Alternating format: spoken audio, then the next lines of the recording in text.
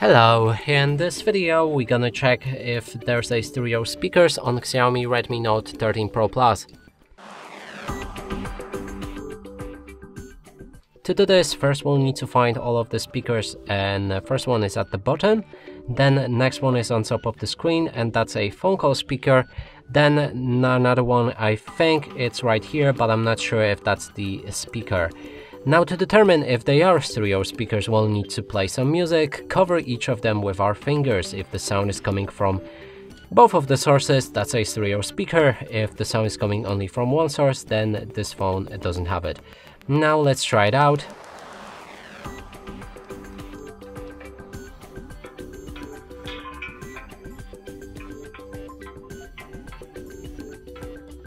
Okay, so the sound was coming from both of the speakers and even from this right here, which is also a speaker as it seems.